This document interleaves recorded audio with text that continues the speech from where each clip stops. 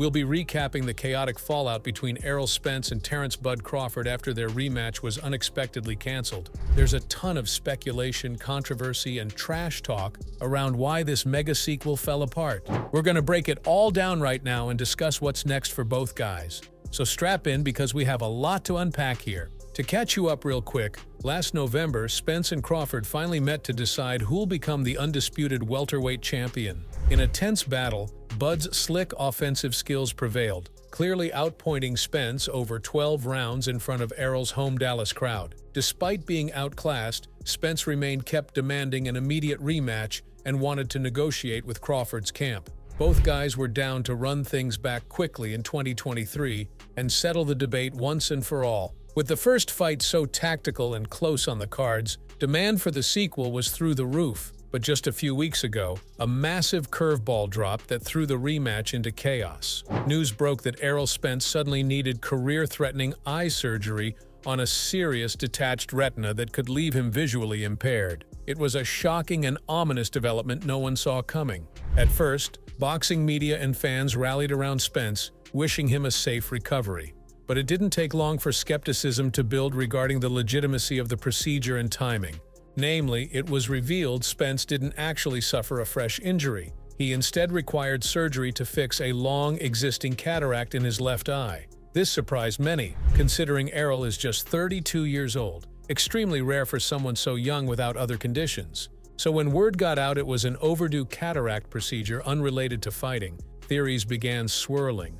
The main accusation is that Spence was ducking the rematch with Crawford under the guise of this vision surgery, and purposely waiting till after losing to Bud to address the problem and stall for time. The conspiracy picked up steam when Spence attempted to justify the cataract's sudden appearance and convenient timing.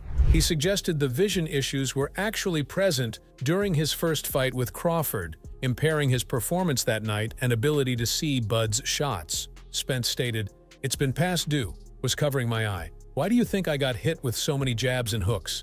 He essentially wants people to believe the cataract was already worsening his vision in the lead-up to Crawford, and he lost simply because he couldn't see Bud's punches coming, forgetting the fact it's on video of Errol claiming 20/20 vision at peak condition pre-fight. But beyond lying about or exaggerating the cataract's role, most suspect this severe vision issue would have turned up in Spence's stringent medical evaluations before clearance to fight. Crawford himself called BS, posting on social media, quote, "Last I can recall, we definitely get our eyes checked before every fight. I'm just saying any boxer would know that, but casual fans will say and make up anything." Bud ain't buying the fake vision problems excuse for a minute, and neither does top boxing eye specialist Dr. Ashley Puckerin, whom I had on for insight. She explained that developing advanced cataracts rapidly like Errol did at just 32 is basically unheard of without major trauma, severe diabetes, or other illnesses Spence clearly doesn't have. Essentially, she believes it's extremely likely the cause of Spence's cataract isn't some new degenerative condition, but accumulated eye trauma from punches absorbed specifically from the Crawford fight just months ago. She thinks Bud's fists hitting Spence's eyes over 36 minutes could have easily triggered the sudden vision change. And you realize what that means, right? If, in fact, Errol's cataract resulted directly from fighting Crawford, his vision had to be pristine entering the matchup, because they don't let you fight championship bouts impaired like that. The commissions would have never licensed Spence to face Bud if his left eye was already that bad off pre-fight. So between the shady timing, Crawford's clapbacks, and doctor analysis picking this apart, it seems like Errol might be scrambling for a way to save face and buy time, rather than just admit Crawford exposed some weaknesses to tighten up in the rematch. Because let's be real, it's not just the one-sided loss itself in front of his hometown fans that hurts, but even worse for Spence's ego is that for over a year,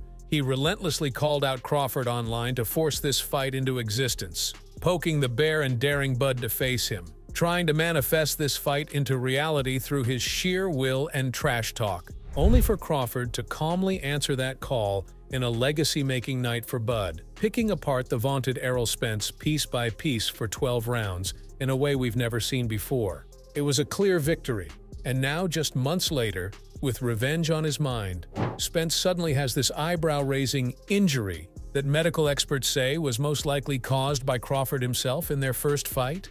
I mean, this just keeps getting shadier and shadier the deeper we dig. So while we hope Errol has a speedy recovery moving forward, it seems like he might have pulled a fast one to skip the rematch, knowing Bud likely scores it more decisively the second time, all while trying to save face and shift blame instead of holding the L graciously so they can run it back fairly.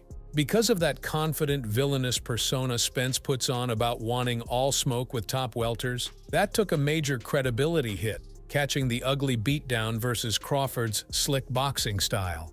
And now, ducking the sequel lays that even more bare rather than risk looking worse off a second loss. Meanwhile, Crawford remains radio silent, barely addressing this drama since he already knows the truth. This wasn't some new eye injury for Spence. As Bud bluntly tweeted, "I've heard it all now. Errol Spence." Crawford knows he survived the boogeyman persona Spence created through intimidation and talking recklessly for years.